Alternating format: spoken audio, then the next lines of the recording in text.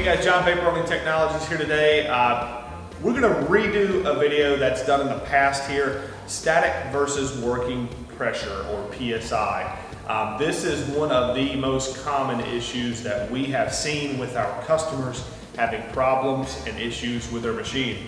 Let's face it, I don't care what else you think in the world might be important here. The fact of the reality is, the matter is, air compressors and pressure are very important, probably the most important thing.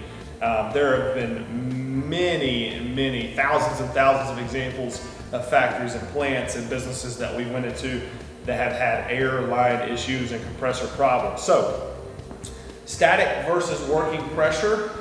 Static pressure is when the gauge is sitting at rest, with pressure on it, of course. But that's when it's setting there. Then the working pressure is going to be when you hit the foot switch and you start that machine up and the needle drops. And let's face it, most of our needles are going to drop. Some may drop more than others. It's not a big deal. That's a CFM. That's a CFM loss. Like your plumbing could be better, or your compressor could be better.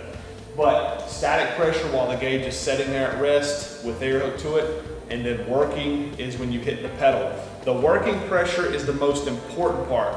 I don't care about the static. I really don't. I mean, if you tell me you have it set on 100 PSI static or 70 static, that's not going to give me what I need to tell you if you're running correctly. You need the working pressure parameter. That's what you need. So when you hit that foot switch and the pressure is set there, that's what you need to pay attention to. Because if we give you a spec, that's where we want you to go and run. Also, if you have like a micros are super important to have the correct pressures, and it has to be working pressure to make sure that that machine runs at its optimal performance.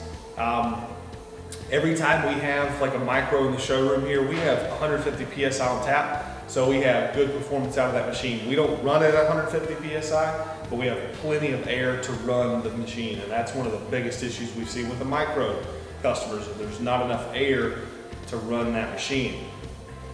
But I hope you understand the difference between static and working. It's very important to make sure that you have the correct process, that you're running the correct process. If you guys have any questions further about that, post them in the comments below if you have questions. We can get you answers, or also call or email the sales team. As always, thanks for watching, and we'll catch you next time.